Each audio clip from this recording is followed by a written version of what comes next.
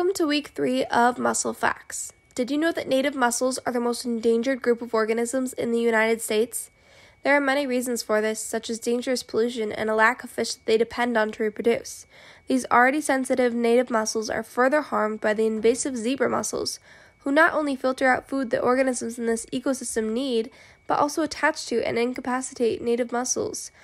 Sometimes known as the most troublesome freshwater biofouling organism in North America, zebra mussels can easily overwhelm aquatic ecosystems and are extremely dangerous for all inhabitants, especially the mussels. Stay tuned for the next Mussel Facts video to learn what you can do to help.